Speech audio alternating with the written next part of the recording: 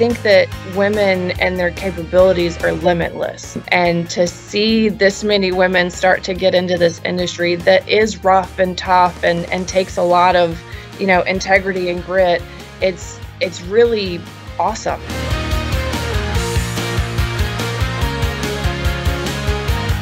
I wasn't exposed to construction as a little girl or even as, a teenager. When I grew up, I played with Barbie dolls and I decorated my doll house, and I didn't grow up with Legos. I didn't grow up with Tonka trucks. We grow up so differently. I can honestly say when I was 18 years old, I had no idea that this was even an option. So would my path have been a little bit different had someone come and spoke directly to me? Maybe. It might have triggered something a little sooner. I think the first step is that we have to start recruiting more women earlier. I mean, one of the big challenges is by the time you get to college, you're already picking a degree.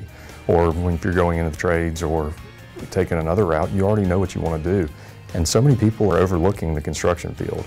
And it's not just construction. It's not just getting out there and finding a way to dig foundations and pour concrete and all that. There's so much planning that goes into it beforehand.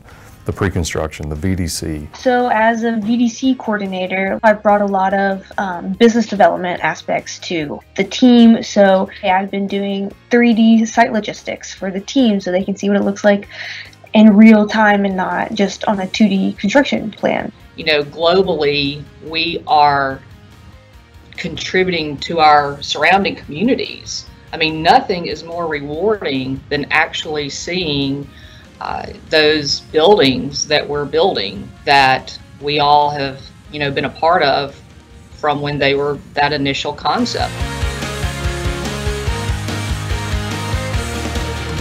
I really just think it's the advertisement of need.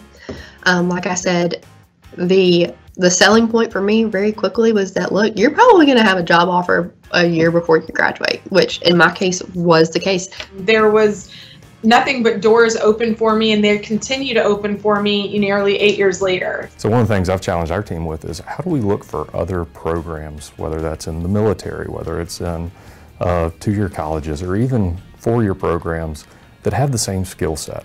And then how can we go recruit those schools and those programs and find people that are coming into the workforce now? Because the issues in our industry are facing us today. We are seeing an industry that is growing faster than our manpower supports right now. So the opportunity to get out there and work hard and set clear goals for yourself, figure out what you want to do with your career, and whether it's here at HOR or anywhere else, there's great opportunities. So let's go change the industry.